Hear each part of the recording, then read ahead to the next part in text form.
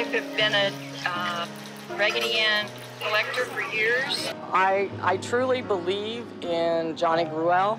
I believe in his wisdom. Johnny was extremely prolific. He was a very, very fast artist. So this little girl lives on in the series. Johnny was always very sad about the death of his daughter, but he gave the world a wonderful thing to remember her by.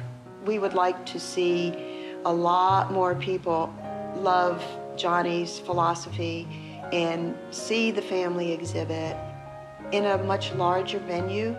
It's a sad thing that it's going to New York.